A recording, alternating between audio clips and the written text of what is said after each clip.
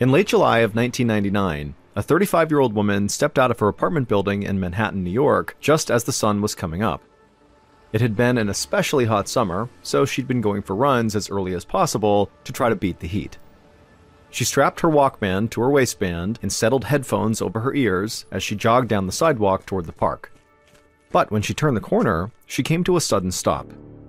Just in front of her, in the middle of the sidewalk, lay something big and black. The woman peered at the motionless object and saw that it was covered with these blue and black feathers. She inched closer and realized it was a huge dead crow. Then she glanced at the sidewalk ahead of her and she gasped. Dead crows were all over the sidewalk. She counted 6 or 7 scattered all down the street. The woman looked around her, trying to find some kind of explanation for what she was seeing, but as she did, another crow right above her suddenly stopped flying and fell to the ground with a thud. 60-year-old Douglas Wise knelt down inside of his garden, pulling weeds out of the small vegetable patch behind his townhouse in Queens, New York. It was August 1999, and just like every other day that summer, it was hot and muggy. Doug's shirt stuck to his back as he worked. After he finished pulling up all the weeds, he sprayed the soil with some weed killer. He paused for a moment to admire the fat tomatoes ripening on the vines he'd planted that spring. He intended to use every one of them in homemade marinara sauce. When his garden was looking neat and trim, Doug gathered the weeds into a garbage bag and then took them to the compost bin inside of his garage. Doug tried not to gag as he opened the lid. On hot days like this, the bin could smell absolutely disgusting. He dumped the weeds onto the decaying pile of eggshells and table scraps. Then, to help the composting process along, he took a bucket of rainwater he'd collected the week before and poured a little into the bin. He smiled to himself, knowing how his wife Carmen quietly hated that he collected rainwater in large buckets, but it had actually come in handy earlier in the summer when they'd gone more than a month without rain. Doug had enough water for composting and a little extra for his garden, all while being able to conserve tap water. Doug closed the bin and then grabbed a beer from the garage refrigerator and sat in a folding chair on the porch near the sidewalk. After a few hours in his garden, Doug liked to have a drink and people watch. It was his idea of a perfect Sunday afternoon. When Doug finished the last of his beer, he tossed the can into a recycling bin and headed inside for a shower. He was careful not to touch anything on his way to the bathroom. Carmen had just cleaned the house from top to bottom, and she'd kill him if she saw dirt smudges on anything. After Doug rinsed off and had some dinner, he joined his wife in the living room to watch some TV. But as he sat there, he started to feel a headache come on, and so he began rubbing his temples, and he wondered if maybe staring at the screen and straining his eyes was causing this headache. So he asked his wife to turn off the TV. But even after she did, over the next few minutes, his headache only got worse. Doug finally went to the kitchen and took some aspirin. And while that did help his head feel a bit better, his stomach now started to feel queasy. And so Doug told his wife that he just didn't feel right, and so he was going to go to bed early. He wasn't sure if maybe he ate something bad, or if he was actually getting sick, like with the flu. Carmen agreed that he should just go to bed, because after all, he'd spent the whole day in the yard under the beating sun. Doug kissed his wife goodnight and headed upstairs, hoping to feel better in the morning. But the next morning, when his alarm went off at 7 a.m., he was groggy and still had a headache, and his stomach still churned. Next to him, his wife had sat up, and she turned to him and said, you better get up if you don't want to be late for work. But Doug asked her to grab the phone for him because he felt absolutely terrible and he needed to call in sick. 3 days later, Carmen ladled some chicken noodle soup into a bowl, then placed it on a tray alongside a glass of ginger ale and some saltine crackers. Carefully, she carried it all up the stairs to the bedroom. Doug was in the bedroom, in bed, propped up on pillows. After 3 days of feeling totally sick, he'd lost a lot of fluids and looked very pale. As she set the tray onto the bedside table, she told her husband that she'd also bring him up a Gatorade. Carmen frowned as Doug nodded feebly. Her husband had been sick only a handful of times over the years, and when he was, it was rarely for more than 24 hours, and he had never been this weak and pale. Whatever bug her husband had caught, it had knocked him flat out. Carmen left the bedroom and headed downstairs to get the Gatorade from the fridge, and then when she had it, she went back up the stairs, and when she went back into the bedroom, she was surprised to see that Doug was not eating his soup. She asked if he was hungry, and Doug said that he was, but he said his hands were not steady enough to hold the bowl. Then he asked for Carmen's help walking to the bathroom. He said he was just too weak to get up on his own. Now Carmen was truly concerned. As she helped her husband to his feet and led him to the bathroom, she did her best to conceal her worry. Once Doug came out of the bathroom and was tucked back into his bed, Carmen asked him if he'd like her to feed him some soup. But Doug didn't respond. Instead, he just kind of stared out the window like he didn't even hear her. For several moments, Carmen spoke Doug's name with increasing urgency, but he just continued his glassy stare, saying nothing. Carmen was now terrified. She thought maybe Doug was having a stroke, so she grabbed the phone and called 911. It took a few minutes for an ambulance to arrive. While they waited, Carmen sat on the edge of the bed as Doug seemed to slip in and out of a trance, at times barely registering what was happening around him. By the time the paramedics arrived and moved Doug onto a stretcher, he was barely conscious. Carmen followed the paramedics downstairs and then out to the ambulance waiting in the driveway. She prayed silently as 2 EMTs hoisted up Doug's stretcher and secured it in the back of the ambulance. Then one of the men turned around and offered Carmen a hand, helping her into the back of the ambulance as well. Carmen took a seat on the bench, keeping one hand on her husband. As they sped towards the hospital, for the first time in her life, Carmen worried about losing her husband. Once the ambulance arrived at Flushing Hospital, Doug was rushed into the emergency room while a nurse brought Carmen to the waiting area. After about a half hour, a doctor wearing scrubs and a lab coat approached Carmen and brought her to Doug's room. Doug was lying in bed, still looking a bit out of it, with an IV hooked up to his arm. Carmen rushed over to him and kissed his forehead. The doctor told Carmen that he was fairly positive Doug had pneumonia, and if everything went well, he'd be back to normal in just a few days. Carmen squeezed Doug's shoulder, relieved to hear that he'd be okay. Later that same afternoon, the infectious disease specialist at Flushing Hospital, Dr. Debbie Asnes, was pouring herself a cup of coffee in the staff break room when her pager beeped. She checked the message and saw there was an emergency downstairs and she was needed right away. Dr. Asnes raised her eyebrows. It was unusual for the infectious disease specialist to be paged to the emergency room. If she was being called, it had to be a very unusual case that required outside-of-the-box thinking. And Dr. Asnes loved a challenge. Throughout her nearly 20 years as a doctor, she'd always been drawn to puzzling cases. She'd spent a lot of her career researching HIV, and she'd witnessed firsthand how bad things could get when doctors did not understand how a disease worked. So without a second thought, she set her coffee down, headed out of the break room, and ran to the elevator. The moment the elevator doors opened back up on the ER floor, she could hear a man's voice carrying down the hallway. He was yelling about some strange woman standing near his bed. As Dr. Asnes approached, the ER doctor who had paged her popped his head out of the man's room and waved her in. The patient who was yelling was Doug. For the first few hours he'd spent in the ER, he'd mostly just slept, but he'd woken up in a sudden panic, and now he was yelling incoherently at the people all around him. At the same time, Carmen, his wife, was standing by his side, trying to remind him who she was. As Dr. Asnes watched this, she immediately noticed something strange. Despite being agitated, Doug's arms and legs remained still and limp on the hospital bed. The ER doctor explained to Dr. Asnes that Doug was being treated for pneumonia, but the medical team was starting to think that that was not the right diagnosis. 10 minutes ago, Doug woke up confused and agitated and didn't recognize his wife. He started flailing his arms and the nurse ran in to restrain him, but then his arms and legs just went limp, and he'd not been able to move them since. Now Dr. Asnes understood why she had been called. Pneumonia does not make people paralyzed. Doug's symptoms were far more likely to have been caused by an infectious disease, and that was Dr. Asnes's area of expertise. And Dr. Asnes was very thankful the ER staff paged her so quickly because she now suspected that Doug's confusion was likely being caused by swelling in his brain, which is very, very dangerous. Just then, Doug suddenly went silent. Dr. Asnes bent over the bed and realized he was gasping for air. Dr. Asnes said that Doug needed to be moved to the intensive care unit in case his breathing got even worse. The ER doctor agreed and told the nurse to get Doug ready to move. Within minutes, the nurse and the ER doctor each grabbed a side of Doug's hospital bed and wheeled it out of the room. As she followed Doug, Dr. Asnes turned to Carmen and asked her to stay behind until they stabilized her husband. Then, as Doug was wheeled down the hallway, Dr. Asnes grabbed onto his bed to help steer him to the elevator. She was already thinking about which tests Doug would need. A few hours later, Dr. Asnes stood in her office reviewing Doug's charts. She had ordered a test of Doug's spinal fluid because to her, something was clearly wrong with his nervous system.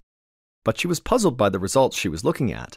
The test found clear evidence of a brain infection called viral encephalitis, but Dr. Asnes was not sure that was correct.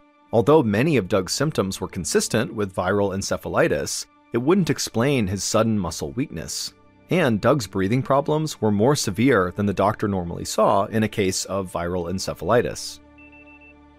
Before Dr. Asnes could think any further, her pager sounded, and when she looked at it, she saw she was needed again in the emergency room. So Dr. Asnes ran back to the elevator, she took it down to the main floor of the hospital, and then she began running down the hallway towards the ER.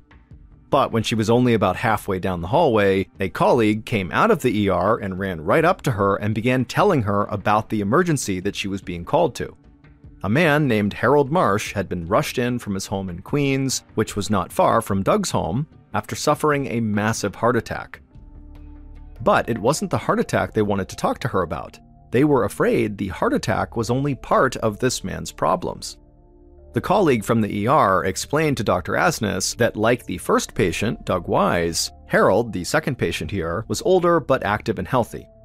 His family reported that he had suddenly developed muscle weakness, flu symptoms, and worst of all, a staggeringly high 105-degree fever. Dr. Asnes felt a knot growing in her chest. Fevers that high were practically unheard of in heart attack patients. Dr. Asnes thanked her colleague and then just ordered Harold to be moved immediately to the ICU. Her mind was racing as she began to connect the dots. Two men living only blocks apart had both come down with the same mysterious symptoms in less than a week. This could be the beginning of an outbreak. For the moment, Harold was stable, so Dr. Asnes hurried back to her office to have some time to think. But as soon as she arrived on the 4th floor where her office was, she saw a nurse sprinting into Doug Wise's room. So Dr. Asnes ran down the hallway and went into Doug's room as well, just in time to see a colleague shove a breathing tube down Doug's throat and hook him up to a ventilator. The colleague, who was an ICU doctor, then explained to Dr. Asnes that Doug's muscle weakness was now so severe that his lungs had basically stopped working. Dr. Asnes was thankful her colleague had acted so quickly, but she was afraid this was only the first case of something much bigger. And if others out in the streets were contracting this virus, the consequences could be catastrophic. Dr. Asnes turned on her heel and rushed toward her office. She needed to alert the New York Health Department right away.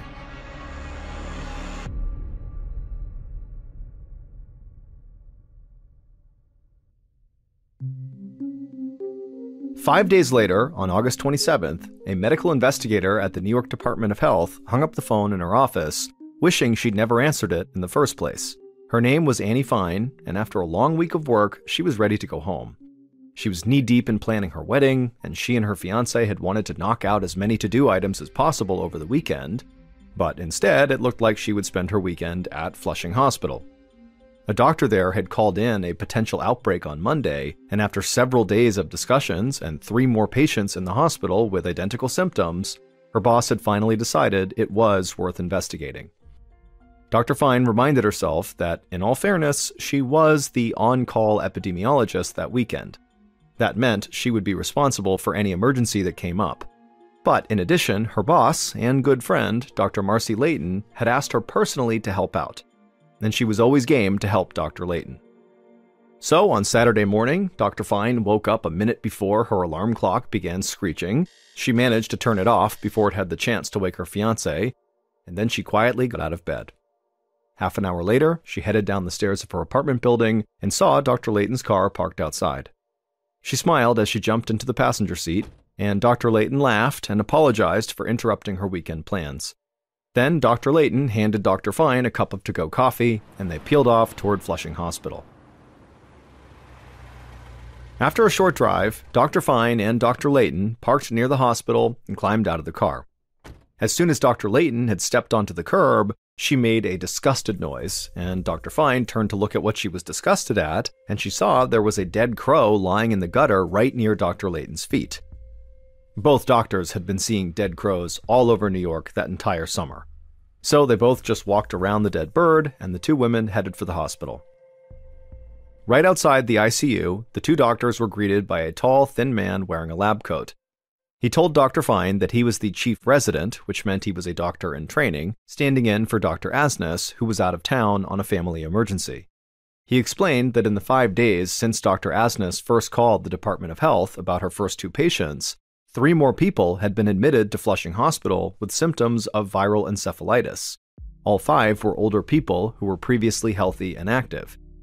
Most worrisome, all 5 also had other symptoms not normally caused by viral encephalitis, including fever, stomach pain, confusion, muscle weakness, and severe difficulty breathing.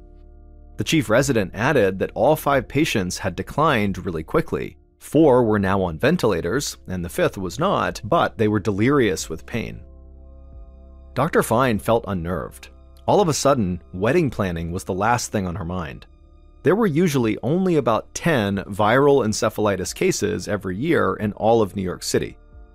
But now, one small neighborhood in New York City had 5 cases in less than a week, and so far, nobody had figured out why.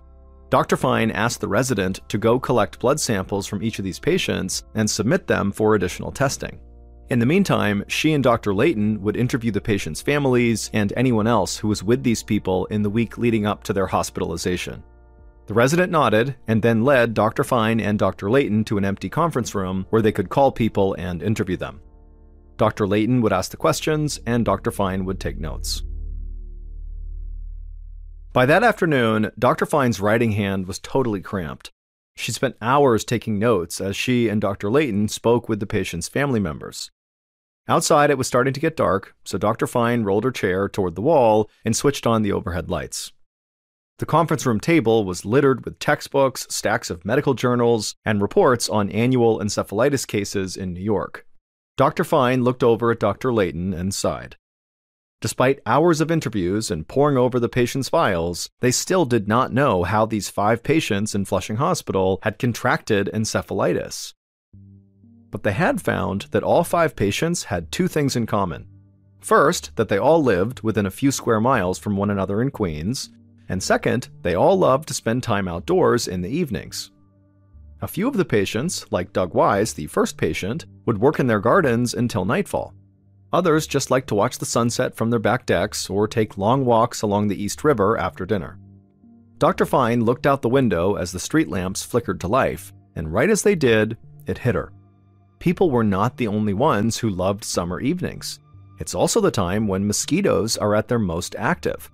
All 5 of their encephalitis patients were probably swatting away mosquitoes as they gardened or walked or gazed at the sunset in the gathering darkness each night. And Dr. Fine knew something else about mosquitoes. They spread disease. Diseases like encephalitis, a condition that often strikes older people like Doug and Harold more frequently. Dr. Layton was intrigued by Dr. Fine's idea, but she was cautious. If mosquitoes really were spreading some new virus to people, they should be able to find mosquitoes infected with the disease. And so until they were able to isolate the virus in mosquitoes, then Dr. Fine's idea was really just a theory. Before the doctors left the hospital that night, Dr. Fine wrote up an alert that Dr. Layton sent to all the neighboring hospitals, asking them to report any cases of viral encephalitis to the Department of Health. That way, she and Dr. Layton would know if the virus was spreading. 2 days later, on the morning of September 1st, Dr. Fine sat at her desk, twisting her pencil in her hands. She was back in her office, feeling frustrated by the lab results she had just read. That morning, she and Dr. Layton had sent a small team to northern Queens, where all these patients had lived, and the job of this team was to canvass that neighborhood and visit the houses of each encephalitis patient and try to find breeding mosquitoes. Well, that team collected several samples of mosquito larvae from standing water around the neighborhood, but none of those mosquitoes were infected with viral encephalitis. Meanwhile, Dr. Fine was still waiting for lab work to come back on the blood samples she'd collected from the 5 infected patients. While Dr. Fine thought about what she should do next, Dr. Layton knocked on her door. She said she had bad news. One of the encephalitis patients, Harold Marsh, had grown so weak that the doctors determined he would not recover. Moments ago, the family had decided to take him off life support. Dr. Fine's heart broke for Harold and his family. She was frustrated that she couldn't even tell them for certain what had killed their loved one. It felt like they were back at square one. But, at the very least, Dr. Fine knew that the doctors at Flushing Hospital would be able to do an autopsy and take tissue samples they couldn't get while Harold was alive. Dr. Fine hoped that these samples could help them identify the virus and warn the public at large. The following morning, Dr. Fine walked into her office to find her boss, Dr. Layton, waiting for her with news about Harold Marsh's autopsy tissue samples. Tests indicated that Harold had died of something called St. Louis encephalitis, a very rare strain of the disease that's only spread by mosquitoes. Dr. Layton said that federal health officials had also checked the blood samples from the other 4 encephalitis patients in Queens, and they found that they too had tested positive for St. Louis encephalitis. All 5 of the patients had gotten sick from mosquito bites. Dr. Fine frowned. On the one hand, it was nice to know that her theory that mosquitoes could have caused this was in fact what caused this, but this diagnosis didn't really make sense. The patient's symptoms were all consistent with St. Louis encephalitis, but there had never been a reported case of St. Louis encephalitis in New York City until now. In fact, there were only about 30 reported cases a year in the entire United States, and these were almost exclusively in southern swamplands. Dr. Fine wondered if infected mosquitoes had somehow migrated north, but if they had, there would have been cases of it in other places along the eastern seaboard, and so far, the only cases of it were from this outbreak in Queens. Something just didn't add up. Dr. Fine told Dr. Layton that she was glad they finally knew what was going on, but deep down, she still could not shake the feeling that there was something off about this diagnosis. A few weeks later, Dr. Fine was in her office at the Department of Health when Dr. Layton knocked on the door. When she came in, she had a very serious expression on her face. Dr. Layton explained that she'd just gotten off the phone with the U.S. Centers for Disease Control, and Dr. Fine's suspicions were correct. The virus they were investigating was not actually St. Louis encephalitis. It was much worse. A pathologist at the Bronx Zoo, of all places, had figured out the mistake. She'd been trying to understand why all these birds were dying all over the city, and she had discovered that they were actually contracting some form of encephalitis. And then after she learned about the St. Louis encephalitis outbreak in the city, she began to investigate whether that was what was killing all these birds. But tissue samples from the dead birds showed no sign of St. Louis encephalitis. Instead, the birds had a different strain that can easily be confused with the St. Louis strain, but it's actually much more dangerous. And the birds were loaded with this different strain. In fact, the birds got this strain of encephalitis at such a high concentration that a mosquito sucking their blood could pass on the disease to the next creature it bites, including humans. And sure enough, when the CDC retested the blood of the patients at Flushing Hospital, they found that they too had the same strain of encephalitis as the birds. This strain is known as West Nile virus. West Nile is something that likely lots of people have heard of, but it's actually even more rare than the St. Louis strain, at least in the United States, because until this point, it had never been seen in the United States. It was only really seen in Africa. The CDC suspected that an infected mosquito from some other part of the world had found its way onto a plane maybe, and then come to the US that way, or maybe a sick bird had gotten onto a boat, and that's how the disease came to the United States. But now that this disease had crossed the ocean and arrived in the US, Dr. Fine knew it was here to stay. By the time the CDC put the puzzle together, as many as 1,900 residents of northern Queens were infected with West Nile virus. 62 people landed in the hospital, and 7 people died that summer in 1999 before the mosquitoes disappeared with the fall.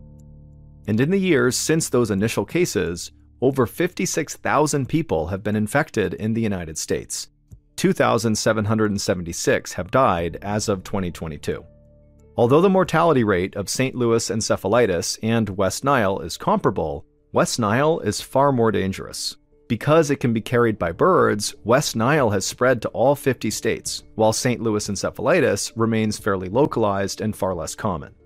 Doug Wise, the first patient to come in with West Nile, remained in Flushing Hospital for several weeks before he was healthy enough to transfer to a physical rehabilitation facility where he stayed for the next month. By spring of 2000, Doug was able to walk with the assistance of a special cane, but his left side never regained its former strength, and he continued to suffer episodes of short-term memory loss. But ultimately, Doug knew he was one of the lucky ones from that painful summer of 1999. He could at least still tend to his garden as long as he wore his mosquito repellent.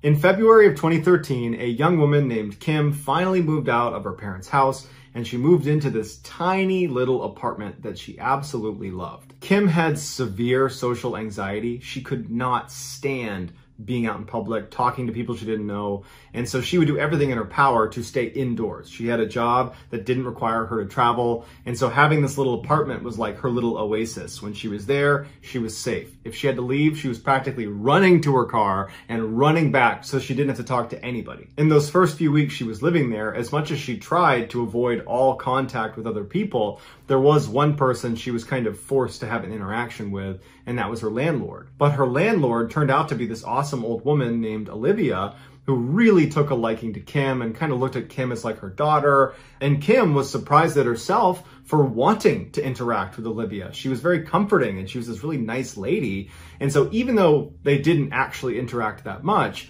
they developed this relationship where Olivia liked to make food, and she'd come over to Kim's door and she'd knock and she'd leave it outside of her door, and she didn't expect Kim to come out and talk to her. She knew Kim was uncomfortable being out in public, and so she didn't push her to do that. Instead, she just expected her to eat some nice food, and whenever Kim was done eating, to put her dishes back outside the door, and Olivia would take it up and she would go clean it, and that was that. And so Kim really grew to love Olivia and was very happy to have her there. It was like she made her feel safe. 2 months after moving into this tiny little new apartment, Kim started taking a new medication for her anxiety. Now, historically, she had taken a whole bunch of different medications and knew when you start a new one, it's not uncommon to have a whole bunch of side effects that you're just not used to, and they're kind of awful, and you need some time to get used to them.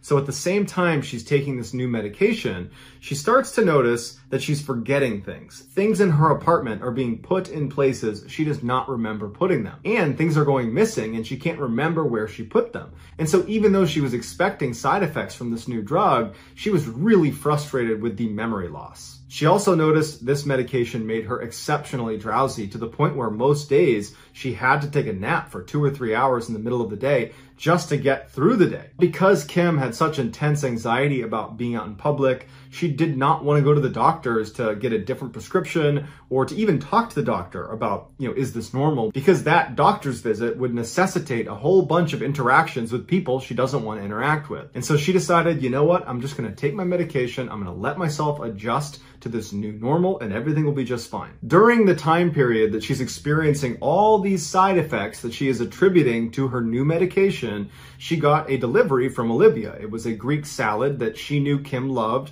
and Kim's psyched about this Greek salad. She brings it in her apartment and she decides, you know what I'm going to do? I'm going to have a nice day to myself. I'm going to go in my bedroom. I'm going to turn on Netflix and I'm going to eat this salad in bed. It's going to be awesome. And so she's sitting in bed, she's eating her salad, she's watching Portlandia, and then she falls asleep right in the middle. Like as she's eating her salad, she's falling asleep. She's so tired. When she woke up, she's like, wow, I've never fallen asleep that hard and that fast before. And she's literally still got the fork in her hand from eating her salad. And then she notices on the other side of the bed, the left side of the bed, the sheets are all disturbed, like someone has been laying there. And Kim always sleeps on the right side of the bed. It was almost like a compulsion for Kim that she could never sleep on the left side, like it was bad luck. And she reaches her hand out and she feels that side of the bed where it's been disturbed and it's still warm. And so she quickly thinks to herself, well, I guess I must have rolled over and laid on that side of the bed and then rolled back to this side, just miraculously right back in the same position I was in with the salad fork still in hand. And that's when it kind of clicks in her head, like, that's not possible. That's not possible. So what does that mean? Does that mean someone's in my apartment right now? And so she leaps out of bed, she gets her phone, she enters 911 and she's ready to dial it, and she flips on all the lights in her apartment, she's running around and there's no one in her apartment. The apartment's still locked, everything is normal. And so she puts her phone away and her heart's still racing. She's very stressed out about what's just occurred. Because in her mind, in the back of her mind anyways, she knows she didn't roll over. That didn't happen. This is when Kim began to wonder, are all these strange happenings in my apartment connected to what just happened now? Because this incident right here does not feel medication side effect driven. And so all of a sudden she's looking at the other weird things in her apartment, like the missing toothbrush and the missing shoes and things getting moved around, as suddenly connected. And it dawns on her that maybe she's been blind to something else happening. Maybe someone is breaking into my apartment. So for the next couple of days, Kim watched her apartment like a hawk to see if there was any indication of somebody breaking into her apartment at any point. And there was nothing. She always locked the door. She always kept the windows shut. The only thing that stood out to her was when she woke up in the mornings, her bedroom had a very distinctive smell to it. It wasn't her smell, and it wasn't a smell she was used to. It was like another person's smell, and it really freaked her out. She decided, it's time to tell my parents. And so when she tells her parents and she's describing out loud what's been going on in her apartment, it's the first time she's hearing herself say this stuff out loud. And it sounds way more creepy and way more scary than it did in her own head. And so as she's telling them, she's becoming scared to go back to her apartment. And her dad picks up on that and says, hey, I'll go back with you. We'll look around your apartment and we'll make sure it's safe and secure. And then on the way out, we'll check in with your landlady and we'll let her know what's going on. So she's brought in and everything's going to be fine. They go back to her apartment, they go inside, and when they walk in, everything looks normal. They kind of do a walk through the apartment, looks normal. But before her dad leaves, he says, hey, let me just do a closer inspection of your whole apartment. Let me look everywhere and make sure there's not like some special way to get in here, just to give you peace of mind. And so he went into her bedroom and he starts looking around and he's lifting up the mattress and looking underneath. And then he opens up her closet, which is this big closet, lots of clothes in there. It's not quite a walk-in closet, but it's big enough that you can easily stand in there. And her father reaches in and splits the clothes and he uses his light to look at all of the back wall. And he pushes on it and he taps on it and he sees if there's any sort of special compartment. There's not. But before he walks out again, he notices a little blurb of writing on the bottom right corner of the inner wall, an area that you could only see if you were standing in the closet looking for strange things on the wall of the inside of this closet. He kneels down to take a look at it, and it's this little tiny blurb of text that says, come back here so I can look at you. And the only way you could write it is if you were laying down in this tiny little corner facing the exit of the closet. And that's when her father looks at the bottom of the closet and one of the slats on the closet door was missing. And so in theory, if you were someone that was writing this message, you'd be laying down where your eyes would be looking through that slat right at her bed. Her father put it together and he stood up. He walked out to his daughter and he said, come over here. He showed her what's in her closet and he said, did you write that? And she goes, no. And he goes, all right, it's time to leave. They walk outside, they go to his truck, and he calls the police and he says, someone's breaking into my daughter's apartment. Police show up and using CCTV footage, they capture a grown man regularly going into Kim's apartment in the middle of the night, and he clearly has a key. It would turn out to be Olivia's grown adult son named Henry, who lived with her, who apparently, as soon as he saw Kim for the first time, he fell madly in love with her and became very obsessed with her. And he developed this fake relationship in his mind where he believed he and Kim were dating, even though Kim didn't even know Henry existed. She didn't even know he was living with Olivia. She had never seen him before. During questioning, Henry said what he did is he got sleeping pills and he ground them up, and anytime his mother was delivering food to Kim, which she loved to do, and she was always excited about it, so she was talking about it so he would know it was happening, he would put sleeping pills in her food, he would mix it in, and then he knew as soon as it was delivered, she would be asleep, and he would use his mother's spare key to go into the apartment, and what he said he did is he never touched her.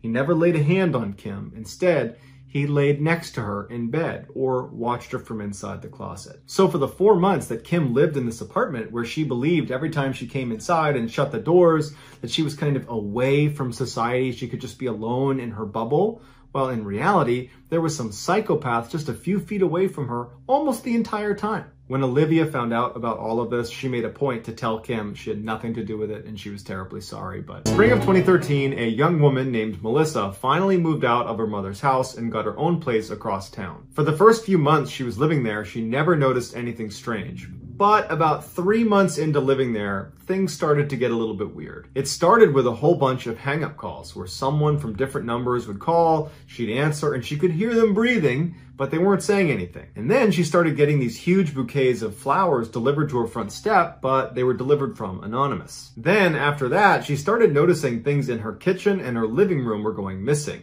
Things like plates, cups, drink coasters, salt shakers, forks and knives, little things, but since she lived alone and she was the only one moving these things, they really stood out. Melissa had this habit that every time she went to bed, she would unplug her TV. She had this irrational fear if she didn't do that, that it would spark a fire and her house would burn down in the middle of the night. So she was pretty obsessive compulsive about always making sure the TV was unplugged before she went upstairs to bed. And so one night around the same time she's getting these hang-up calls and there's flowers being sent to her door and things are going missing, she unplugs her TV and she goes up to bed. The next morning, she gets up and comes downstairs and the TV's plugged in again. She convinces herself that, well, she must have forgot to unplug the TV. As rare of an event as that is, it has to be what happened. And so that night, she unplugs the TV and remembers looking directly at the plug, confirming that, yes, I've unplugged the TV. And then she puts it down and looks again at the outlet. It's not plugged in. It's definitely not plugged in. And then she goes upstairs to bed. The next morning when she walks downstairs, she had the sense of dread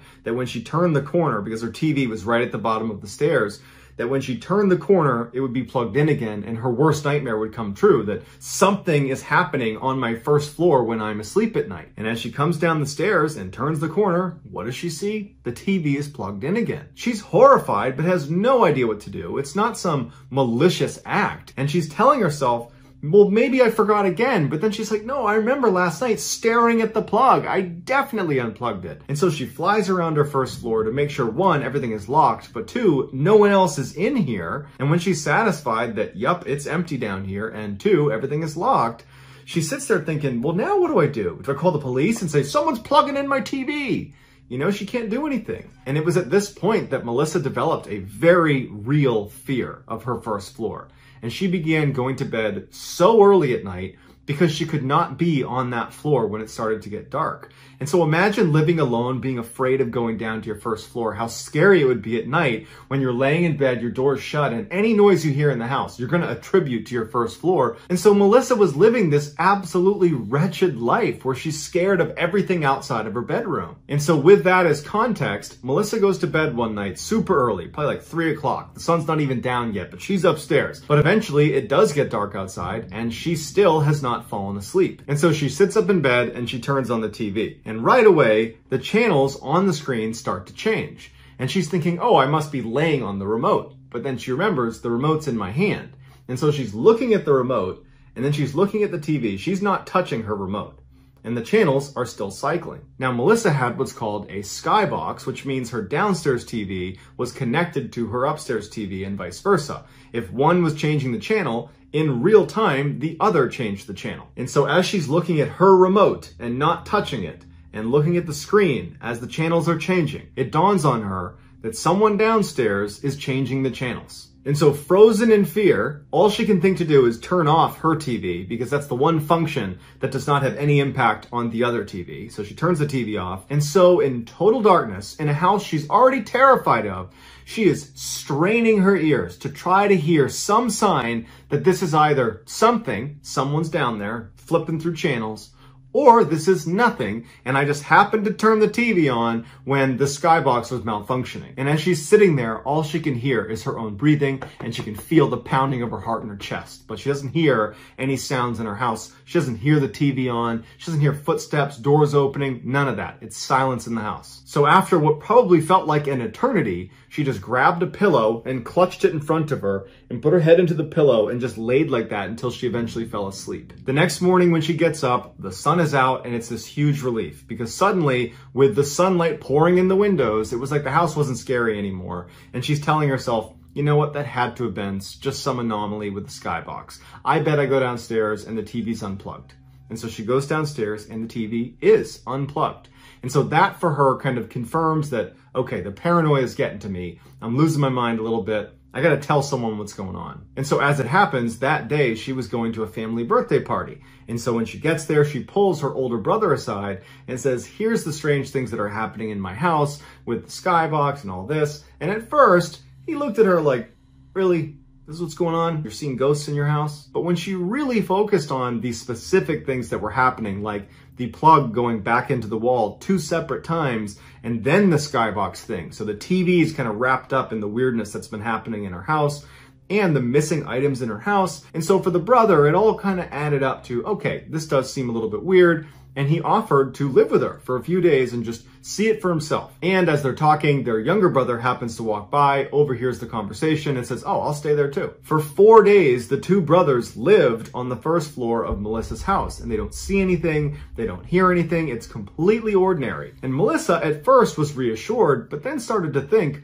does that mean whoever's been doing this stuff is watching my house really closely and knows that I have, protection at my house right now and they're staying away? Does that mean I'm being watched really closely? And so finally, when her brothers are getting ready to leave after the 4th day, she was practically begging them to stay. She couldn't stand the idea of staying in this house. Her brothers reassured her that she had nothing to worry about, but if she experienced anything weird, anytime, any day, just call or text and they would be there in a heartbeat. Although she did not feel reassured, it was starting to get late, at least by her standards. It was like 3 o'clock, so the sun's getting close to going down, so she needs to go upstairs. So she goes back in her house and does like 20 trips around her house to confirm everything is shut, everything is locked, no one's in the house, everything is safe, and then she goes upstairs to bed. But like most nights, she was so scared of everything outside of her bedroom door that she couldn't sleep. And as she's laying there in utter silence in her room, she hears the unmistakable sound of her back door opening. And she hears footsteps walking through her first floor. And then she hears the TV turn on. And her brothers have been watching her TV last, and they had the volume set really, really high. So as soon as the TV went on, it blared all through the house. And immediately the TV turned back off because whoever turned it on knew that that was going to wake up whoever was in the house. Melissa doesn't know what to do. Before, whatever the heck was happening in her house was a little bit subtle. It was like she had to think about what she was hearing to confirm it was actually happening. Now, this person is just strolling into her house in the middle of the night and flipping on the TV and blaring it through the house. And so she immediately is like, oh my God, what do I do? And she picks up her phone and she calls her brother. Then he picks up right away and she goes, someone is in the house right now. The brother's like, I will be there in 10 minutes. Do not leave your bedroom. Don't do anything. Stay on the phone with me. So Melissa's shaking out of fear and she gets up as slowly as she can and she walks over to the window to get as far away from the door, which was locked, as she possibly could. And she's glancing out the window, waiting to see her brother pull up as she listens for any sign that this person downstairs has begun walking upstairs. Finally, Melissa sees out of the corner of her eye, her brother's car pulls up across the street and he, along with her younger brother, hop out. They run across the street towards her house. They hop over the fence and they run down the alley between her house and her neighbors and they go towards the back out of sight. She's still on the phone with him and she's saying, do you see him?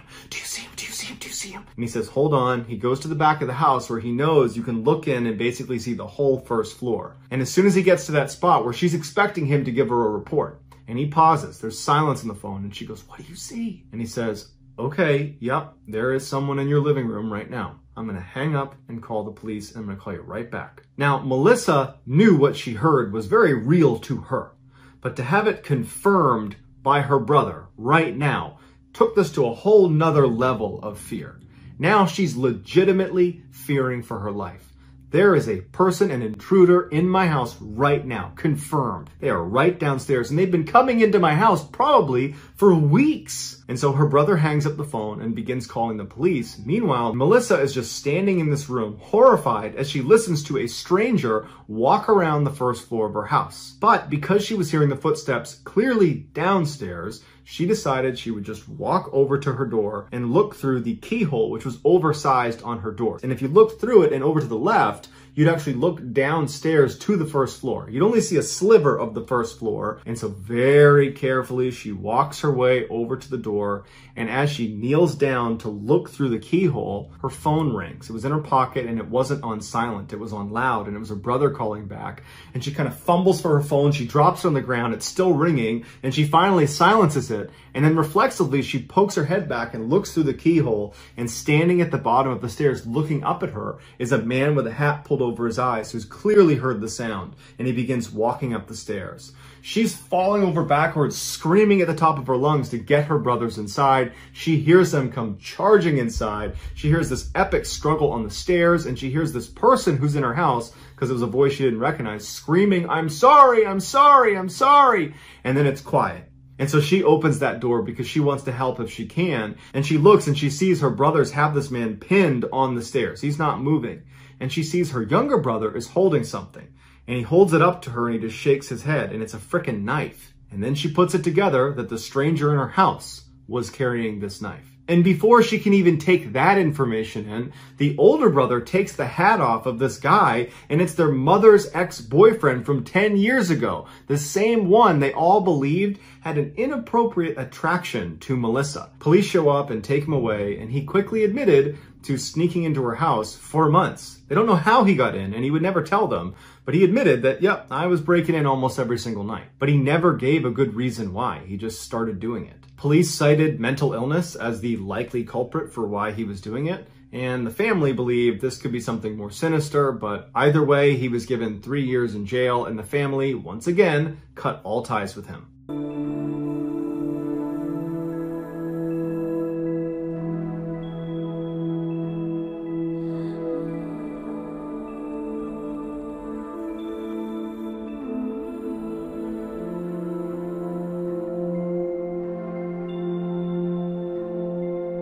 On October 17th, 1941, 73-year-old Philip Peters was supposed to join his friends for dinner, but he never showed up. His neighbors knew Phil was living alone at the time because his wife had recently fallen and broken her hip and was in the hospital.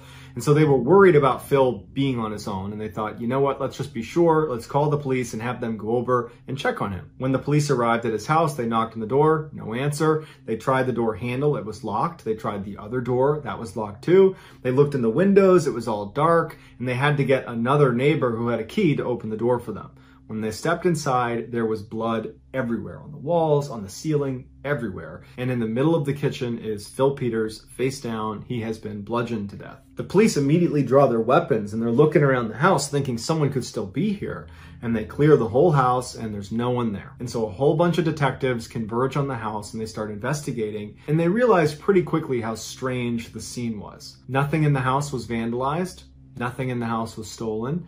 And Phil himself was just a very modest, retired auditor. He certainly didn't have any enemies, and so the revenge angle didn't necessarily make much sense. But then you got to remember that when police first got there before they discovered his body, the house was shut and locked, and there was no sign of forced entry.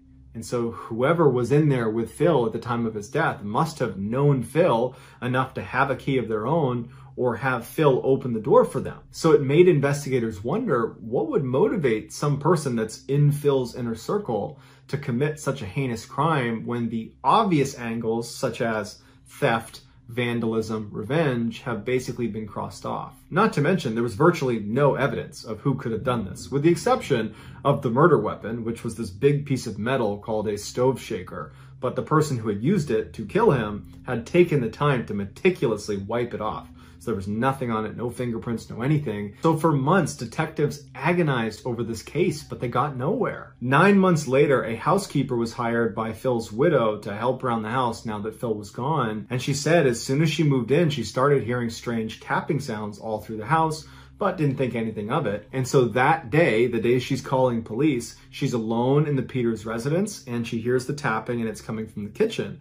And she thinks, oh, it's got to be a woodpecker just outside the house, outside the window. And she said as she looked into the kitchen, on the other side of the kitchen was a door that opened up to a flight of stairs that went to the second floor. And she said it was slowly opening. And out from behind comes this white hand that reaches to the side of the door and begins to pull it open. And she screams, and the hand retracts back back into the space, and then she hears it storm up the stairs and run around on the upstairs before going silent again. She ran out of the house and she ran to a neighbor's house to call the police. The police immediately go to the house and they go inside, guns drawn, and they're looking for this person because they're thinking perhaps the murderer is back. And they're looking all through the house and there's nothing. There's not even a sign of a break-in. And so the police go back to the housekeeper and to Miss Peters. They explain that we couldn't find anyone, but given the history of your house, we don't think it's safe for you to be in there. And so the housekeeper didn't go back, and Miss Peters was moved back to the hospital where she could be looked after during the police investigation. At this point, the police decide we're going to permanently stake out this house. We're going to have 2 detectives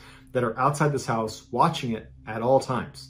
And so 2 detectives go and they're sitting outside, and for a couple of days they're not seeing anything, they're not hearing anything, and they decide to just go inside and have a look around. They both walk into the house, they go upstairs, they look around, they don't see anything, they go back downstairs, and as they're standing on the first floor getting ready to leave, they hear what sounds like a doorknob turning upstairs. They both heard it, so they go upstairs and they start searching different rooms, and one of the detectives goes into the bedroom and opens up a closet, and past all the clothes, bottom left-hand corner, he sees a foot dart into a little space in the back corner of the closet. And without any hesitation, this guy jumps head first into the closet and grabs the foot of this mystery person who's crawling into a tiny little panel in the back of a closet. And he holds on to this person who's fighting with their life to get away, and he starts pulling them out, and he's yelling for his partner to come over. He comes charging in. They both grab this person and they yank this person out. And they would describe him as the strangest looking person they had ever seen. He was super tall, but rail thin, and his skin was so dirty it appeared gray. His name was Theodore Conies, and he had been living in this house for a year. Before Conies moved in, he had fallen on hard times. He was sleeping in alleyways,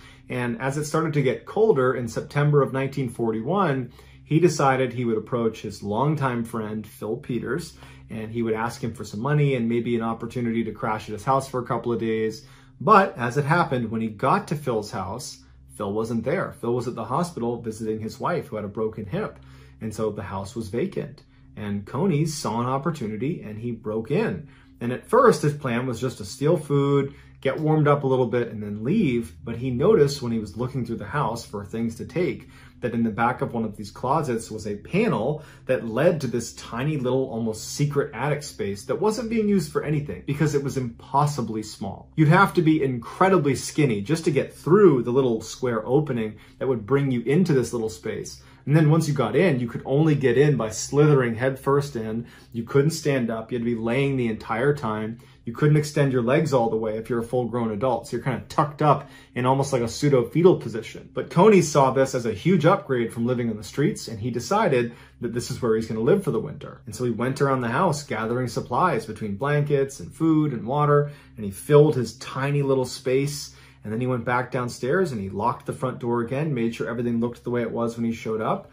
And he went into his little space and shut the door behind him. And when Phil came home that night, he didn't notice anything. And for the next several weeks, Phil never noticed a thing. Every time Phil would leave, Conies would sneak out, go downstairs, make himself some coffee, get a bite to eat, then go back up to his little space. He even cut into the house's wiring system and stole one of Phil's radios, brought it into the cubby with him, attached it to the new wiring, and he got to listen to the news so he didn't feel so isolated from the outside world. But about a month later, Conies leaves his little spot to go downstairs because he thinks Phil is gone.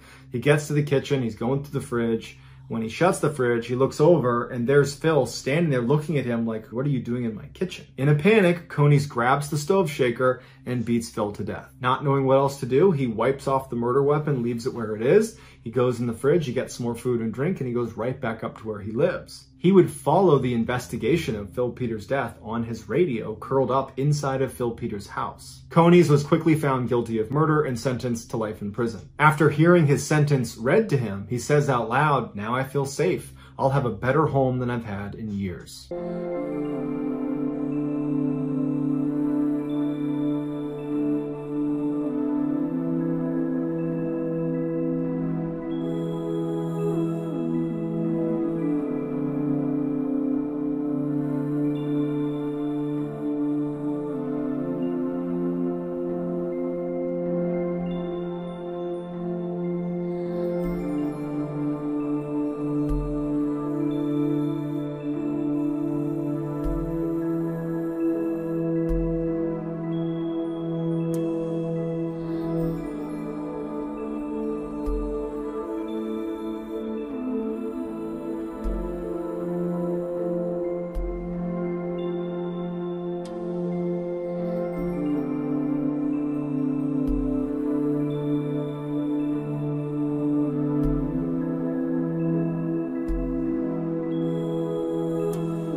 So that's going to do it, guys. I hope you enjoyed today's stories. And if you found today's secret, please let us know in the comments what it is and where you found it. The first one to do that will get pinned. If you enjoyed the video today and you haven't done this already, please offer the like button a beer, but then give them an O'Doul's. Also, please subscribe to this channel and turn on all notifications so you don't miss any of our weekly uploads. If you want to get in touch with me, you can direct message me on Instagram or on Twitter. My username for both platforms is the same. It's just JohnBallen416. I also have a ton of content over on TikTok where my username is MrBallen. If you have a story suggestion, please submit it to our subreddit just called MrBallen. It's linked in the description below. So whether I see you on Instagram, Twitter, TikTok, Reddit, YouTube, or some combination, just know that I really appreciate your support. And until next time, that's going to do it. See ya.